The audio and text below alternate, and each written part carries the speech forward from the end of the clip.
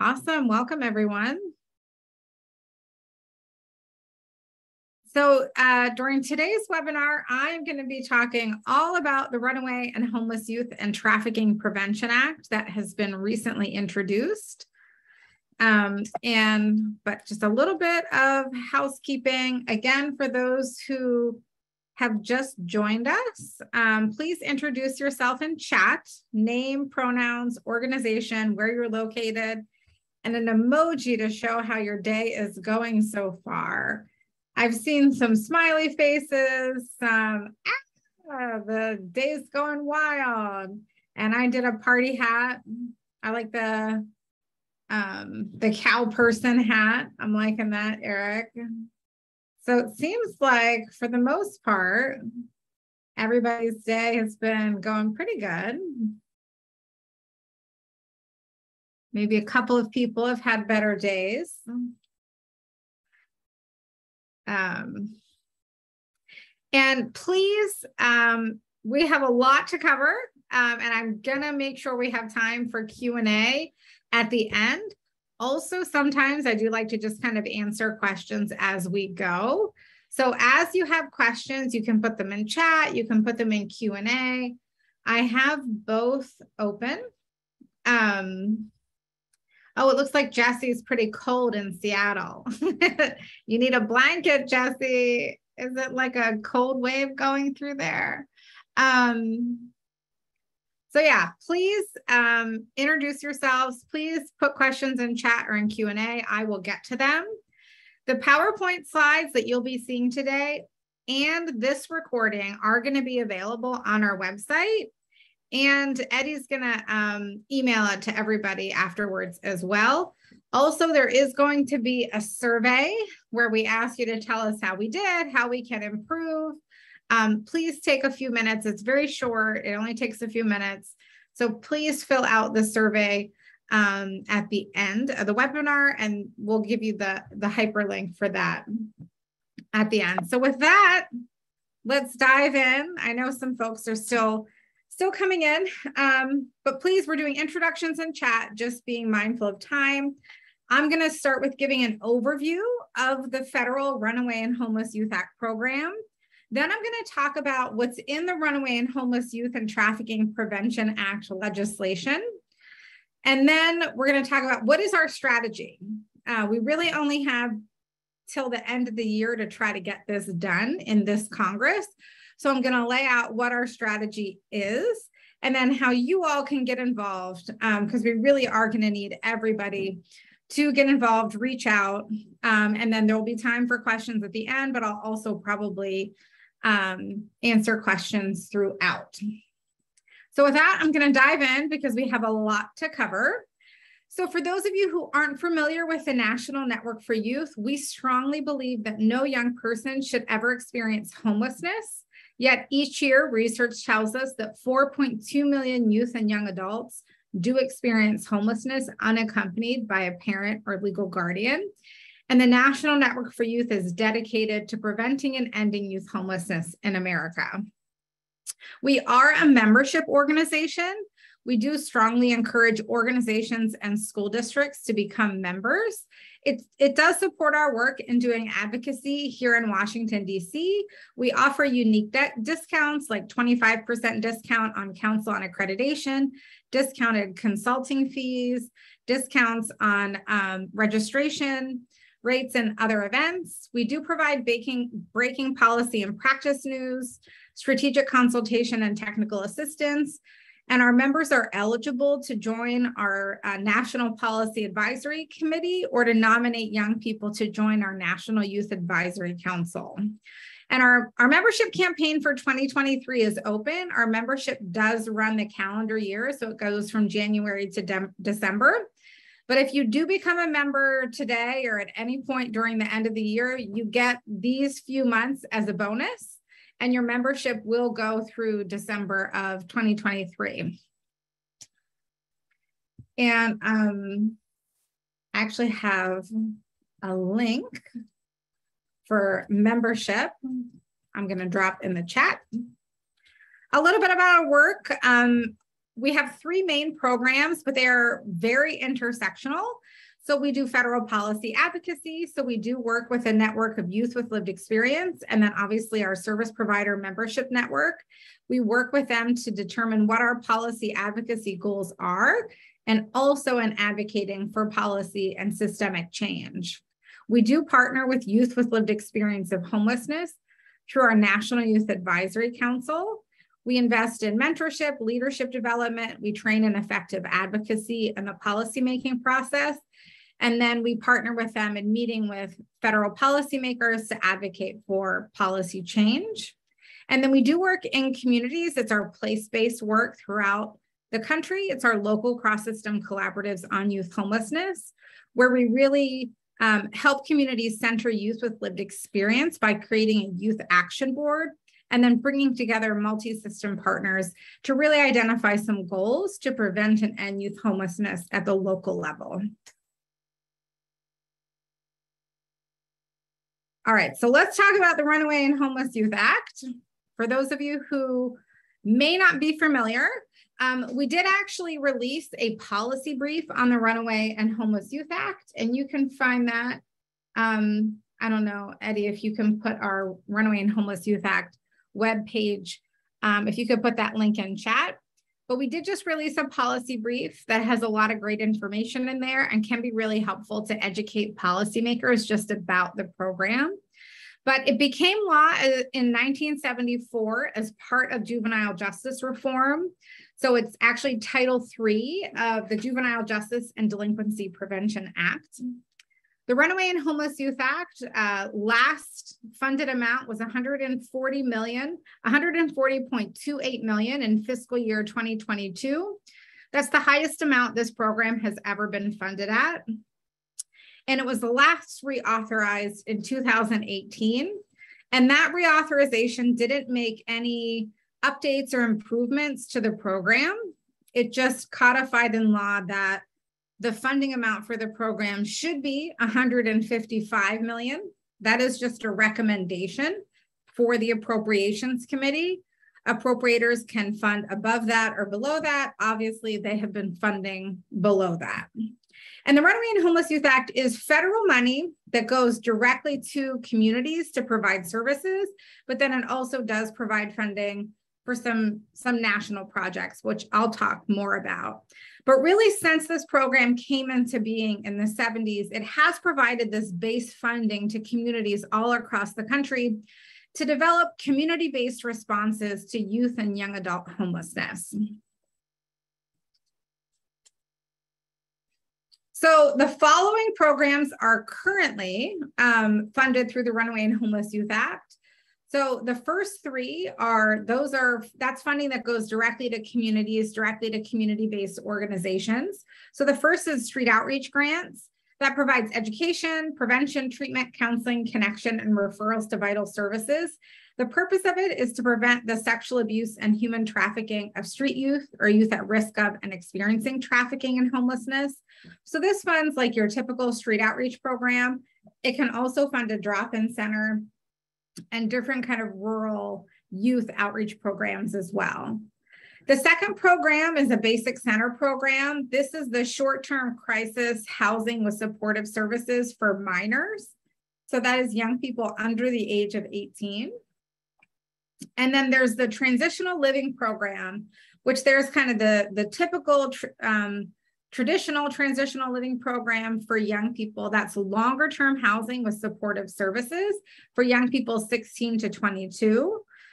You can be 23, you can stay in up to the age of 23 as long as you're 22 when you enter. But then there's also a maternity group home, which is basically a transitional living program for pregnant and parenting youth. The question in, we got a question. So we don't actually provide any funding. This funding comes from the federal government. So just to kind of flag. And this program is administered by the U.S. Department of Health and Human Services. It sits within the Administration on Children and Families Office. And within that office, it's the Family and Youth Services Bureau. So all the grant opportunities, the funding opportunity announcements are coming out of FISB with an ACF, and HHS, all the alphabet soup. So the fourth funding stream is for the National Communication System. That's 24/7, 365 national phone, text, and online communication systems for youth and families. Also, service providers call as well. This is currently being run by National Runaway Safe Line, or 1-800-RUNAWAY. And then it also funds National Technical Assistance Center. So that funds training and technical assistance for all of the grantees of the Federal Runaway and Homeless Youth Act program. And this is what is called RITAC, the Runaway and Homeless Youth Training and Technical Assistance Center. So these are just kind of the definitions of youth that are eligible for Runaway and Homeless Youth Act programs. So a homeless youth is defined as an individual for who it's not possible to live in a safe environment with a relative and who lacks safe alternative living arrangements. For the Basic Center program, that individual needs to be under the age of 18 or an older age if permitted by state or local law. So that means that if you can have a state license to provide short-term crisis housing and services to, say, 16, 17, 18, and 19-year-olds, then you would be able to use your Basic Center programs to serve all of those ages. And then there's, for the transitional living program and a maternity group home, a homeless youth needs to be between the ages of 16 to 22. And again, if they enter the program before the age of 22, they are able to be a 23-year-old in the program. And a runaway youth is an individual under the age of 18 who absents themselves, basically leaves their home or leaves their legal residence at least overnight without the permission of their parents or legal guardians. And then street youth is a runaway or a homeless youth who spends a significant amount of time on the streets in areas that increase the risk to such youth for sexual abuse, sexual exploitation, prostitution, or drug abuse. And I should state that these definitions are in current law. The Runaway and Homeless Youth and Trafficking Prevention Act would update some of these definitions. So the fourth kind of category of youth is youth at risk of separation from the family.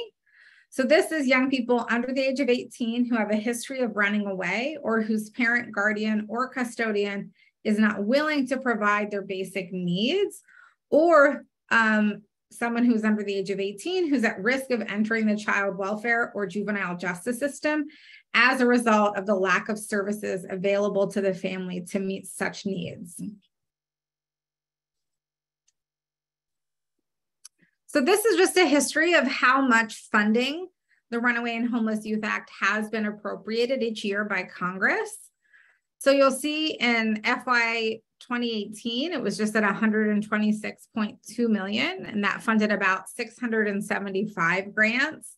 If you divide that by the 4.2 million youth who experience homelessness in America every year, that's basically just $30 per young person.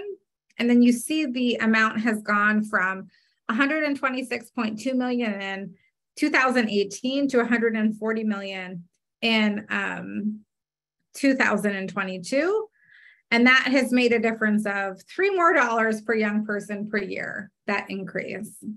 So what we've been asking for and what's consistent with what's in the legislation that was just introduced is for $369.5 million per year. That would fund about 2,000 grants, and it would increase the per person, per young person expenditure per year to $87.9. So almost $88 per young person. That's what we're asking for. So again, all of this is in our policy brief, and I'm not going to spend a lot of time on it because I need to keep us moving, but we do have data that shows that Runaway and Homeless Youth Act programs are effective. And this is just some of the data. And there is a FISB map that shows who is currently receiving funding.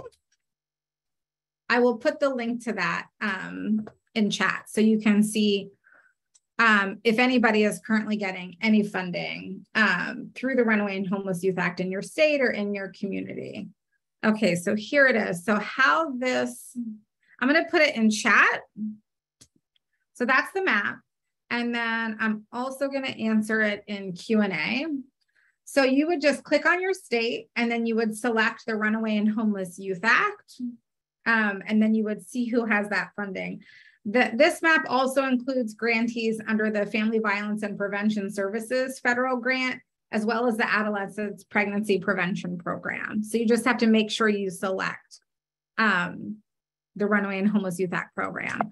So let's talk about, so right now what we have is a bill that was introduced. It is not yet law, right? So what these slides are going to talk about is when the Runaway and Homeless Youth Trafficking Prevention Act, with all of your help, becomes a law, which means it has to pass through both chambers of Congress with a majority and be signed into law by President Biden. Once that becomes a law, these are the changes and improvements that would be made to the existing federal Runaway and Homeless Youth Act program. So across all Runaway and Homeless Youth Act programs, grants would be for 5 years. So if you are awarded a grant, you would have it for 5 years. You would be notified 90 days in advance of the start of a grant that you were either awarded the grant or you were not. It would also establish an appeals process for unsuccessful applicants, and geographic distribution would have to be considered when issuing grants. So this is just making sure that more rural parts of America would be as competitive for these funds as urban parts of the United States. Also, all programs would have to provide training to staff on human trafficking, trauma, sexual abuse, and assaults, and there would be codified into law a very comprehensive mandatory non-discriminatory clause. And that's inclusive of sexual orientation and gender identity. Also, instead of calling grants facilities, they would be called projects. And services would be required to be trauma-informed, age, gender, culturally, and linguistically appropriate. For a street outreach program, it would update language to include youth who have been trafficked instead of saying child prostitution. It would also add the option of using your funds for online and social media methods of outreaching to young people. For a basic center program, right now, the length of stay is at 21 days. It would increase that to 30 days or longer as your state law allows. So for example, if you could, I was talking earlier about a basic center program license to serve minors. And if you could get a license to provide crisis housing and services to minors for 90 days in your state, then you could use basic center program funds to house minors for 90 days. So it really would be adding a lot more flexibility based on what your state law, what your state licensing allows. Also, it makes it clear that basic center programs, that services can be provided to runaway youth, street youth, homeless youth, and youth at risk of separation from their family or at risk of becoming homeless. For the transitional living program and maternity group home, there's it clarifies that people who are identified as family by the youth can be involved in counseling and therapeutic services. So just making sure it's not kind of a narrow view on who family is, being only biological. Also, there's a requirement to coordinate services with McKinney-Vento homeless liaisons, and that grantees have to ensure that youth know of their eligibility for the free application for federal student aid. And sorry, I should clarify that everything on this page is for transitional living programs, maternity group homes, and basic center programs. So all the bullets on this page apply to both. And grantees can serve a minimum of 4 youth and a maximum of 20 youth per project. unless regulation allows a higher maximum. So what that means is that, again, if you can get a license to house 25 young people and you're complying with state licensing, then that's allowed under the Runaway and Homeless Youth Act. So Lisa, this is what's in the law. This is what's in the bill. I think there's really no opportunity to change anything now, because this is what the Senate and the House has introduced in a bipartisan, bicameral way. I don't think there's any, I mean, please let me know if there's anything you would change, but this is what's in the bill. And I don't see that changing given the short amount of time we have to get it passed. And then also clarifying that grantees can have mixed project facilities. So with segregated access and programming. So there's been some issues with the slides are not available yet, but they will be shared afterwards, and the recording will be shared afterwards as well. So right now there's some gray area on the number of beds you can have in a building based on regulation. So this would basically fix that. So if you have a 20-bed basic center program, a program on one floor or a 20-bed street outreach program on another floor within the same building, this would clarify that that's okay. Marnie, I agree with you in terms of the use of runaway. I think the challenge that we have is that runaway is still a legal term used by the juvenile justice system and status offenses in many laws around the country. And in our conversations with juvenile justice advocates, they really want to keep those young people out of the juvenile justice system and to instead ensure they're accessing community-based options. So that's why we still use that terminology, because we are trying to keep young people out of harmful systems.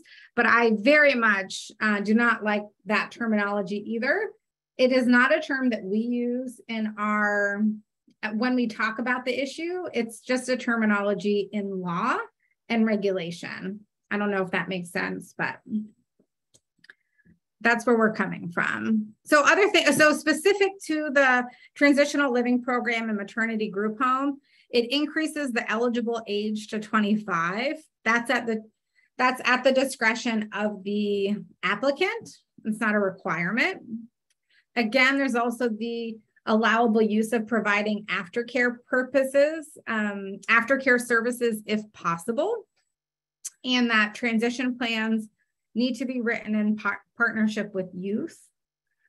And then there is the national communication system. It kind of updates it by requiring National Runaway Safe Line or whoever has that contract to assist young people through online and social media. And then for the national training and technical assistance, there's the addition of ensuring that training and assistance is provided through on-site and web-based techniques such as on-demand and online learning. So just making sure that virtual is in there somewhere. One thing we added in light of, as a learning from the pandemic, if you will, is the need for some flexibility in the midst of a crisis. So there is like a page of text that was added that would give the Secretary of HHS the power to waive program requirements in the event of extraordinary circumstances, such as a natural disaster, public health emergency, or financial crisis. During the pandemic, there was a need to kind of allow young people to stay in programs past the allotted length of stay because people were in lockdown. So there was some very clear needs for some flexibility in the midst of a crisis. When this bill hopefully becomes a law, then that flexibility would be codified in law. And then that is something the HHS secretary could do. And then there is, kind of evaluation, would have to be every 5 years if you receive a grant. And it used to be 3, now it's 5. That's just kind of updating the 3 to 5. Performance standards. So there would be kind of new performance standards that would be issued for the Basic Center program, Transitional Living program, Maternity Group Home, Street Outreach. And then there is a new prevention services program that I'm going to talk about within 1 year of enactment. And that those performance standards would be integrated into grant making, monitoring, and evaluation. So this is the new kind of update. There has been some challenges with grantees being able to provide prevention services to young people, or to be able to provide services to young people who aren't accessing housing. And there's a desire in the field to provide prevention services. It's more secondary or tertiary prevention, certainly not primary prevention. So this new program, the purpose of it is to prevent youth from running away or becoming a homeless or street youth. Again, it's written that way because homeless youth, street youth are defined in statute. So that's why it's written that way. And to be eligible for a prevention services program grant, basically, when you're applying for a Basic Center program grant or a Transitional Living program grant or a Maternity Group Home grant, you could also apply for an additional $75,000 per year to provide prevention services. And you can ask for less than $75,000 a year, but it's just up to $75,000 per year. And you have to be successful in your base grant. So you have to be successful in getting your BCP, TLP, or MGH in order to get a prevention services program grant. So nobody would get just a prevention services program grant without being awarded one of the other grants as well. And that priority for this funding, similar to all the other programs, is that for organizations who have experience providing services to runaway and homeless youth, street youth, and youth at risk of separation from family, will get a priority in receiving funding. So this is a new definition that's been added for prevention services. So it's very much, and again, this definition was written with our Policy Advisory Committee and our National Youth Advisory Council. But it's a very kind of broad list of what service providers could fund with that $75,000 per year. And you could get a prevention services program grant with your Basic Center program and your Transitional Living program grant. So there is an opportunity to get this additional funding, with all of your other base grants. But it's individual, family, group, peer counseling, family mediation, assessing needs, strengths. So conducting assessments, connecting youth to public services and housing options, emergency respite, connecting youth to education and employment programs, case management, resource navigation, activities to improve access to local mental health and substance use treatment, and prevention. So another kind of new definition is, it really clarifies that trafficking refers to the definitions of trafficking in the Trafficking Victims Protection Act. And then culturally and linguistically appropriate has the term given, culturally and linguistically appropriate, by the national standards at HHS. The definitions on this slide have been in every other version of the Runaway and Homeless Youth Trafficking Prevention Act that has been introduced. So it would be new to the law, but it's not new to the legislation. I mean, and a lot of the other things I've covered have been in previous iterations as well. This is a big thing that I would say is new. So the amount of funding per year will go up. So if the Runaway and Homeless Youth Act is funded at less than $200 million, like it is now, it's funded at $140 million, then the grants per year, the grant award amount is $200,000 to $250,000. Now, once Congress funds the Runaway and Homeless Youth Act program at more than 200 million, so they could fund it at 201 million, then the grant awards would go to 225 to 275,000 per year, again with that optional additional 75,000 per year for prevention services.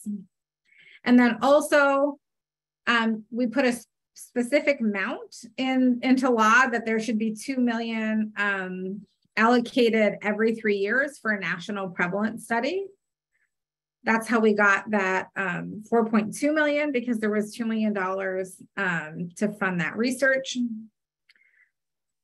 So again, this is just another way to look at the funding. But I would say, look at this yellow column on the right. This is what's in the bill. So there's 100 million for the Basic Center program that would fund about 530. In FY22, it was funded at 64 million, and that funded 313 Basic Center programs. Transitional Living program would be at 125 million. That would fund about 500. And then if you look at in FY22, it was only 56 million and it funded 242. You might question the numbers, but the grant amount would go up. So that's why it's not like 100% translating. Oh no. And then Street Outreach program was last funded at 20 million, and it would go to 75 million. Someone did ask why Street Outreach went down. The amount of money that Congress gave Street Outreach did not decrease. So it must have just been a decision with how much administrative money HHS would take out and not give out. I'm not sure. The total TLP per MGH is not in law. That is, or regulation, that would be determined by HHS. And then the periodic estimate of 2 million. And then for the prevention services program, the law says that would be it should be 67.5 million. And that is 75,000 times 900. And that's assuming that most Basic Center program and TLP and MGHs would also want to apply for that additional 75,000 per year. I don't think grants are taxed, but if somebody can, I don't think grant funding is taxed. If someone can confirm that in chat, let me know. Okay, so let's talk about, I did not know the TLP and MGH breakdown. And I don't know how many programs are operating without federal funding, but you can look at tags. But yeah, it's confirmed. It is not taxed.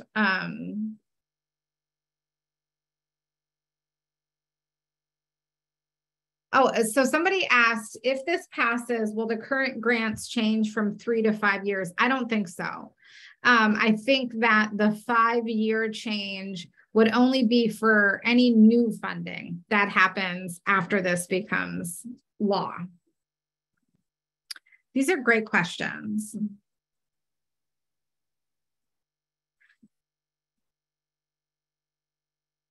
Oh, another good question, Marnie. So the 75,000 prevention services program, again, that opportunity would only be available for new BCP, TLP, and MGH, NOFOs in the future.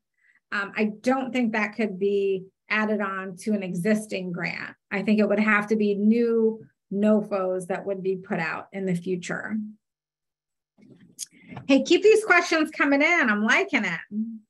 All right, so let's talk about current context. What is our strategy? How can you get involved? So for those of you not following politics closely, it's a very narrow majority for the Democrats. So the Senate is 50-50. Vice President Harris breaks the tie and goes with the Democrats. So that's how the Democrats hold a very, very narrow majority. And then there's also a very narrow majority in the House. So that's why having a bipartisan approach is critical. You're not going to get anything done. You're not going to get anything through without it. So right now, what is Congress focused on? Elections in November. If any of you turn on your TV and watch anything other than, you know, Netflix or Disney Plus, then I'm sure you've seen everybody's commercials. Congress is also going to be working on they're already working on an end of year omnibus. An omnibus is just like a big bill. You put everything in. It's a must pass piece of legislation. Also, there's talk of an energy bill. And then always working on federal funding. Right now, we're under a CR, a continuing resolution, through December.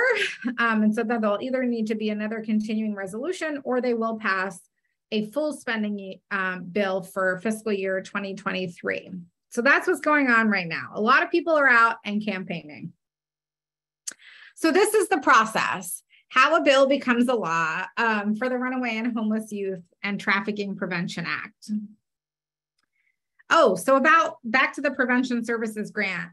Yes, you can apply for a Prevention Services Grant for your Basic Center program and your Transitional Living program and your maternity group home.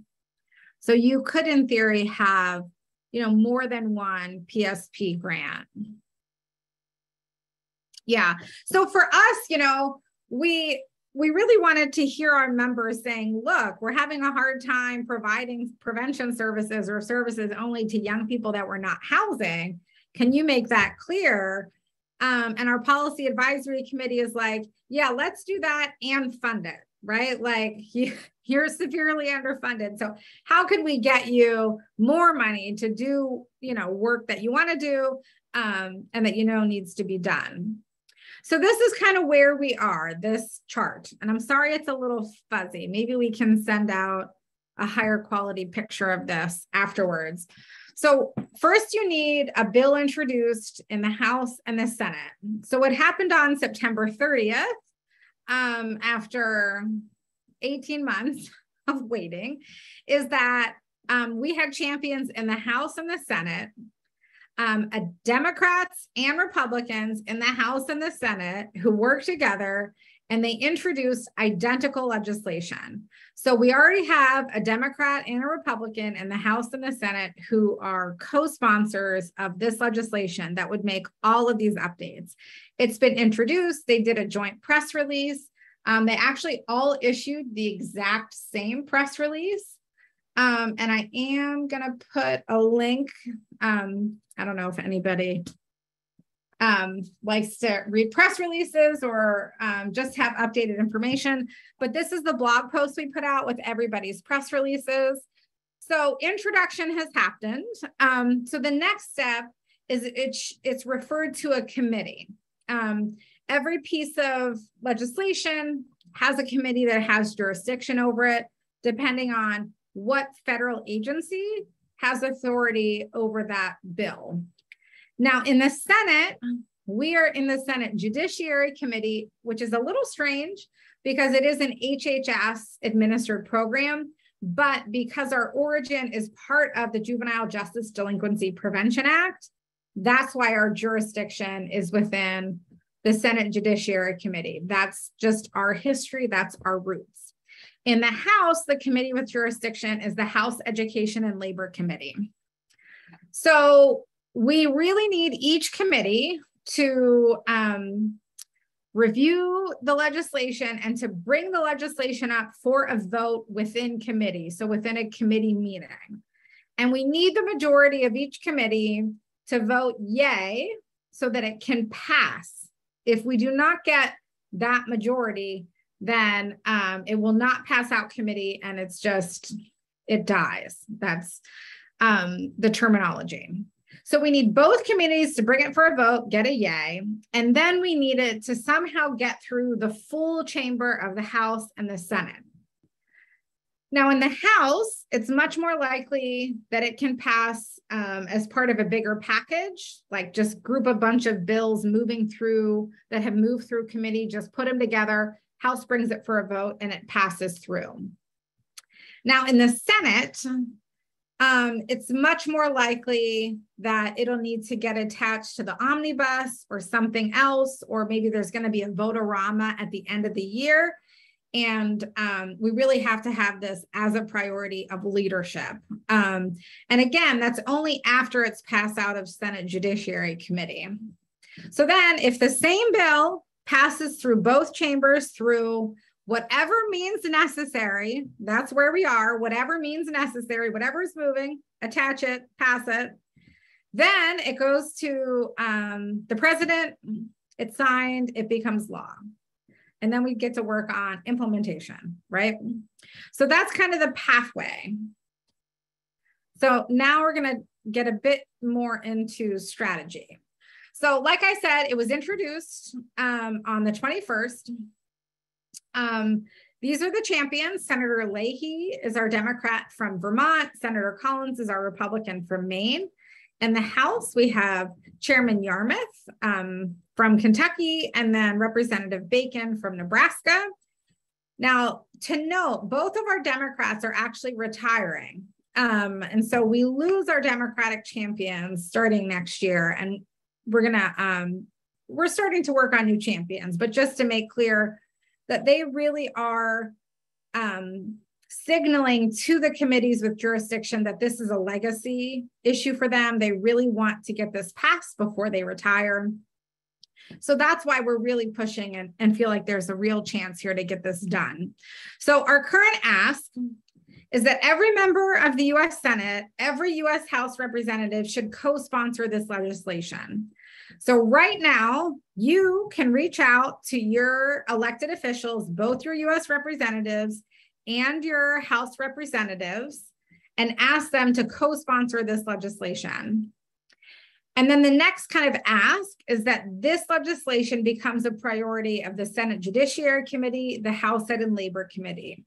It's a priority. We're asking you to bring it for a vote and make sure it passes. That's really what we need to happen. So this is the strategy. So we need, the more co-sponsors we have on the legislation in the House and the Senate, which you do this through reaching out, having a meeting, writing emails, making phone calls. The more co-sponsors we get, the more likely it is we are going to get a vote in committee, and that we are going to get a vote on the floor or get it attached and somehow passed through each chamber. So the Senate Judiciary Committee, we need one Republican from the Senate Judiciary Committee to co-sponsor the legislation. And on my next slide, I have the members of the Senate Judiciary Committee.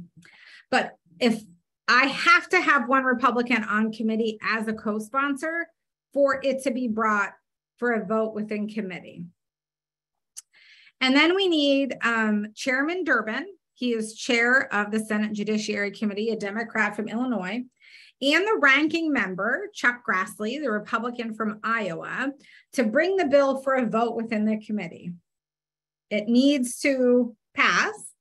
Then we need Majority Leader Schumer, a Democrat from New York, to bring it for a full floor vote or to make sure it gets attached to the omnibus or whatever is moving. That's what we have to have happen in the Senate. In the House, we need as many co-sponsors as possible from the House Ed and Labor Committee, as many Republicans as we can get. And we need the chair of the House Ed and Labor Committee to bring the bill for a vote. He's the Democrat from Virginia. I did not include the ranking member, Virginia Fox, here to bring it for a vote because she won't. She doesn't believe in any federally funded programs. She would never support this program just because by principle, she doesn't believe in federal funding. So don't waste your time with Virginia Fox. She would never do anything to help make any federally funded program pass, become law, improve, nothing. And then we really need Speaker Pelosi to make it a priority, bring it to the full floor for a vote, attach it to whatever, get it through. Okay, so this is the Senate Judiciary Committee. And obviously we want as many Democrats, as many Republicans as possible. I will tell you, it is not going to be easy to get a Republican to co-sponsor because of the funding amount, and then because of the non-discrimination clause, and in particularly because it includes LGBTQIA plus youth. So if any of you are on this call or on this webinar and you're from Iowa, South Carolina, Texas, Utah, Nebraska, I guess we could try Holly, Missouri, Arizona, Louisiana, North Carolina. I don't think Blackburn, I mean, Tennessee. But if anybody is from those states, and we identified Nebraska and North Carolina as the most likely. So if you're from Nebraska or North Carolina in particular, and Iowa, I would love to do, to work with you to do some Hill meetings to target those particular Republicans. Okay, so that's this committee. And Eddie is gonna download these slides and make them a PDF and share the link with you all. And so then this is the House Ed and Labor Committee. And again, you can look to see, you know, are any of these folks from your states? And we do actually have a legislator lookup tool on our website. So if you are not sure who your legislator is or what, okay, Mary, let's coordinate because he is, I don't know if Bacon can help get Sass on because Bacon is our Republican in the House from Nebraska. So I just put a link where you can find your representatives, and often different service providers, their area that they serve for youth, it might be a couple of House representatives. Please meet with both and both your senators. And really, we really need as many co-sponsors in a short amount of time by like November 7th is what I was told. We really need to show a good showing in terms of support for this program. Yeah, Mary, let's do that. Send me an email if you can, and we can coordinate. I mean, unfortunately, a question about Washington, D.C. I mean, your representatives, you know, your representative is not that persuasive, and she's not on this committee. I don't think it hurts to reach out to her. Obviously, she's an incredible support for this program, but politically, I don't think it's going to help unless, you know, she can be persuasive with Pelosi, right? In terms of really getting this program or really getting this bill for a vote. From the Republican side, you know, I think Thompson is gettable. Stefanik had been on. I don't know. She's kind of shifted a bit. Fitzgerald, Letlow, maybe. Steele's a possibility. Yes, Cawthorn in North Carolina. Oh, I need to double check that, Marnie. I'll get back to you. McLean, maybe in Michigan. But anyhow, anybody and everybody on committee, off committee, all of your representatives, ask them to co-sponsor. That's really kind of where we are. So these are some talking points. Obviously, you know your programs, you know what is beneficial to the politicians you're speaking with. But for us, it's really helpful to make things local, right? So to talk about, you know, the issue in the state, if it's a state representative, if it's a U.S. House representative, this is the need, the vast, you know, this is the amount of need in your congressional district. This is what we're currently able to meet. The need, like just a portion of the current need. The passing the Runaway and Homeless Youth Trafficking Prevention Act would increase funding to our community would increase our ability to meet the need. And we know investing in young people is smart for the community. It saves taxpayer dollars. It gives young people opportunities. It breaks generational cycles, all of those kind of different talking points. So use your local data, use your numbers. We know that the amount of funding authorized would more than double. So, you can estimate a doubling of investment within your community based on the over doubling of investment, in the federal program. You can make those arguments. These talking points are from a more national, level. So that's why we always encourage you to pull your local, your state numbers. 4.2 million young people experience homelessness on their own every year. That's 1 in 30, 13 to 17-year-olds, and 1 in 10, 18 to 25-year-olds. We have applied that to state census data. So if any of you are looking for like state data and kind of using the Chapin Hall research at a state level, you can email me. We can share that information because we have it in a Google Sheets. And then just say how vital the Runaway and Homeless Youth Act programs are to scaling up youth-centric community responses, and just how important it is for young people to have a longer length of stay, for grantees to get more money per year, the prevention services program, how these programs do prevent human trafficking and also provide services to survivors of human trafficking. I think members of Congress, and in particular, Republican members of Congress, are very interested in preventing human trafficking and helping survivors of human trafficking. So that can be very persuasive to members of Congress. And then how, increasing the age for transitional living programs, if that's a need you see in your community, to really highlight that. I am putting my email in chat so I can get you that kind of census labeled data. So this is just, there is very strategic ways to meet with your elected officials. You want to tug at their heartstrings, share a story, have young people with lived experience share their experience, why Runaway and Homeless, why these programs are important, how they made a difference in their life. You never want them to trauma share or harm, overshare or re-trigger themselves. But you can share stories of young people you have served. You want to engage the mind. You want to connect the dots between the story and the issues, and why it's important for the policymaker to take action, provide practical and relatable information. And then also politically, like, how will this benefit that elected official politically? And that's why talking about the need for youth in your community, how this does save taxpayer dollars, what's the cost to society for not helping young people.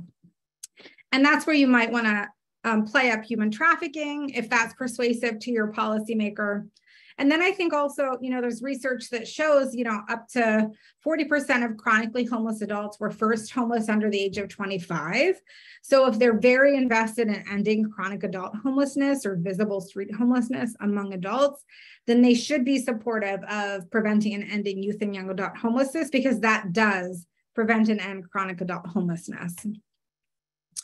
And importantly, remember that you are powerful. Your lived experiences, if you are a young person with lived expertise, or your expertise as a service provider or concerned community member, should be shaping the policies that are created. Your elected officials do not know what you know. You are the experts. So lean into that power and that expertise in doing your advocacy and speaking your truth to power.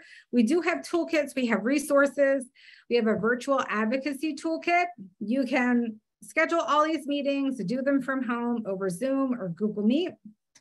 If you can't go in person, we have a very broad policy agenda if anybody's interested and wants to know more about us. We are hosting our Summit and Hill Day in March 2023. It's going to be at the Hyatt in Washington, D.C., as well as virtual.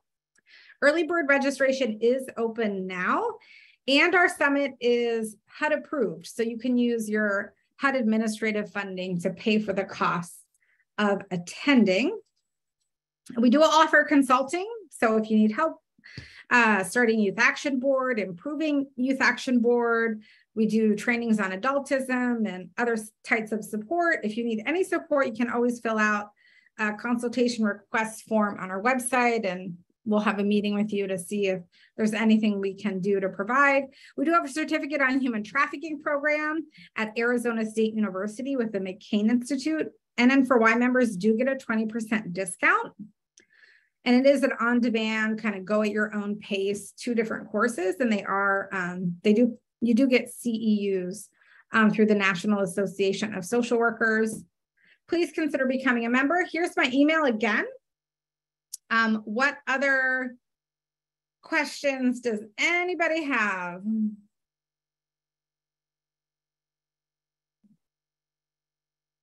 Is virtual free? Virtual advocacy? Yes. So, and sometimes members of Congress and their staff, they'll just want to have a phone call. If you're not going to go in person, so it's not always a video call. So I think do whatever you can to have the meeting. Our website does have a lot of like draft agendas here. And we have, I'm going to put this link in here. These are our advocacy resources. There's like draft agendas, different talking points. There is, if you do have an advocacy meeting, please report back, let us know. I always like to do follow-up. And we are hopefully going to be hosting a day of action in a few weeks, and I'll be sharing that information out with everybody who hasn't already reached out to their elected official. And if you can take action today,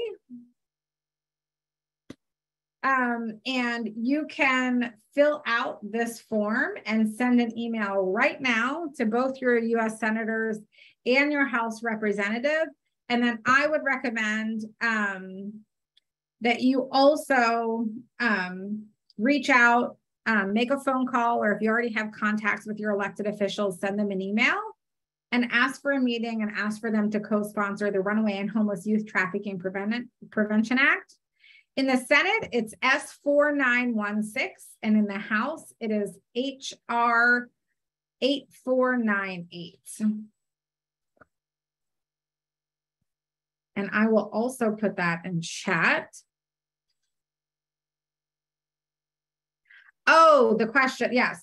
So no, there is a very discounted summit registration fee for those who are attending virtually. And then it's more money, obviously, for those who are in person, because hotels are crazy expensive and we have to pay for a lot of AV and food and beverage fees. So it's more expensive for in person just because of the hotel costs. And it is, we also offer virtual group viewing. So there are some programs in schools that are going to buy a virtual group ticket, and then folks are going to get together in the same room in their community to tune in live to our summit. So that's a new option this year. And then we do have in-person, if you're a group, then you can get discounted registration. And then obviously our members pay a discounted rate, but the cheapest rates are available now during early bird, and Eddie put the registration link in chat. All right, well, thank you all. I hope I answered everybody's questions. If not, you have my email. Everybody will be getting these slides and a link to the recording. Afterwards, please fill out the survey, which is also in chat. I'm happy to stay on if anybody has any more questions, but I think I got to them all. And thank you so much for being here.